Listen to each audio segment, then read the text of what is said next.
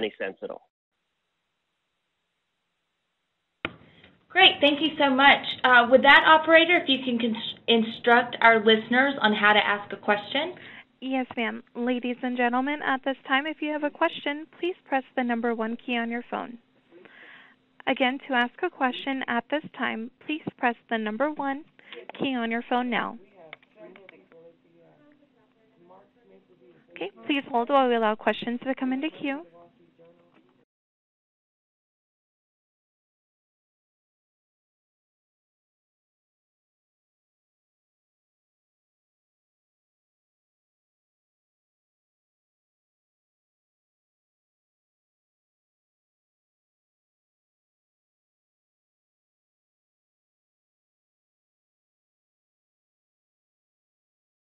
Again, ladies and gentlemen, at this time, if you have a question, please press the number 1 key on your phone. Okay, our first question will come from Bob Costani with NBC News Radio. Please go ahead, sir. Yes, hi, guys. Ed, in particular, the Obama administration's response to this would be that even in this, with the economic situation being the way it is, a number of people who have in the past made a lot of money, a lot of skills or whatever, are still having trouble finding work and are unemployed for more than 2 years, et cetera, and let alone those who have lesser skills. What is your response to this? I mean, they would assume that states need these waivers because people are having such a difficult time finding work. Well, I don't know who they're citing in terms of states asking for waiver of the work requirement.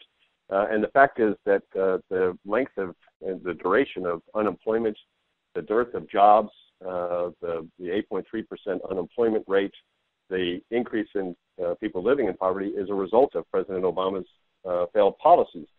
Shouldn't compound those with further wrongful policies, and that's what he's doing here. Okay, our next question will come from Sarah Murray with Wall Street Journal. Please go ahead. Hi, guys. Thanks for doing the call. My question on this is that, the waivers actually do include work requirements, and they include evaluations saying you have to meet, your certain employment goals that you set. So I guess I'm confused about you guys saying that it gets rid of work requirements entirely because that's not the case. Yeah, hi, this is John Burks. I'll take that. If you look at the memorandum issued by the Department of Health and Human Services, one of the items in which they express their willingness to issue waivers is demonstrate projects that demonstrate attainment of superior employment outcomes in lieu of participation rate requirements. And so, in other words, that's exactly the core of the welfare requirement the welfare to work requirement is that states meet their participation rate thresholds. And so they are expressing their willingness to waive that requirement, which is exactly what we're talking about here today. Okay, and our next question will come from John Hayward with Human Events. Please go ahead. Hello. Do we have an estimate of the likely cost of these new rules, how much this is going to add to the cost of the welfare program by removing these requirements? This is John again. We don't, because at the end of the day, this is something that a state would actually have to ask the federal government to waive these requirements. And as Ed noted, we've not seen any states come forward and be willing to do their part in undoing this bipartisan consensus in favor of welfare to work.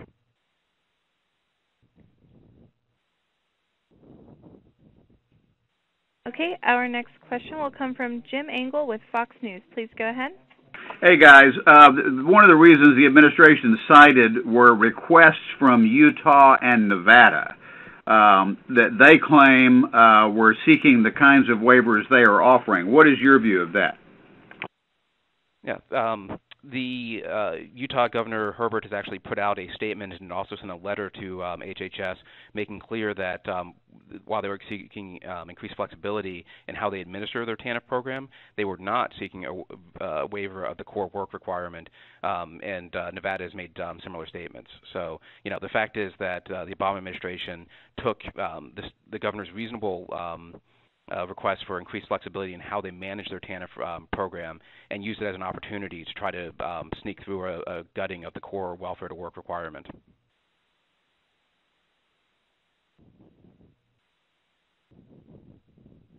Again, ladies and gentlemen, if you have a question at this time, please press the number 1 key on your phone.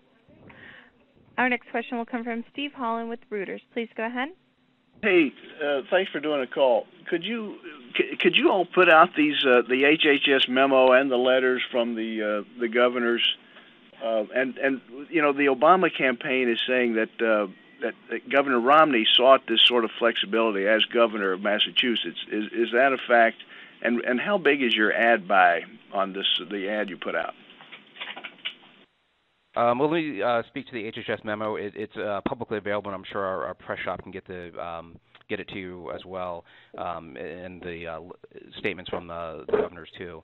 On the there's a 2005 letter that the Obama folks have been referring to that Governor Romney signed together with several other Republican governors. That letter was commenting on a Senate reauthorization of the welfare program that was pending at the time, and that Senate bill actually increased work requirements from 50% participation rates to 70% participation rates, and provided increased flexibility in other areas for states and how they administer their TANF program. But it did not provide a waiver of the core work requirement, and the governors were not requesting a waiver of that core work requirement, and Governor Romney, in fact, had vetoed legislation that would have weakened Massachusetts' work requirements. So, just again, just sort of throwing up smoke to try to obscure the fact that President Obama has always been opposed to the strong work requirement in welfare, and was trying to take an opportunity to gut that requirement. And Steve, as for the ad buys, we don't put out our ad buys and release points and that kind of thing, but I can assure you that people are going to see this ad. Great. And operator, we probably have time for one more question. Okay, our final question will come from Megan McCarthy with the National Journal. Please go ahead. Hi, thanks for taking my question. I want to ask if this is kind of at odds with Governor Romney's position and kind of a general Republican position that states should have the flexibility to administer these programs as best they can without the federal government getting involved in all of these specific details. And Medicaid comes to mind, or even the implementing of the health care law. HHS has tried to give a lot of flexibility on that. So how do you guys reconcile that you want these federal regulations enforced strictly on the states? Well, there's a difference between flexibility and a blank check. Essentially, what the Obama administration is trying to do is turn the welfare, the TANF block grant, into a blank check by removing the one inviolable federal requirement, which is that a certain percentage of the welfare beneficiary population has to participate in work.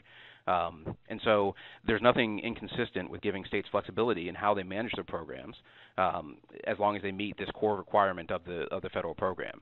It would be as if giving states a Medicaid block grant, but didn't require them to actually provide health care to anyone. Great. Well, thank you so much, everyone, for joining us on the call. Steve, I can get you that information, or if anybody else has follow-up questions or requests, please let me know. Thanks so much. Have a great day. Ladies and gentlemen, this concludes your call. You may all disconnect at this time.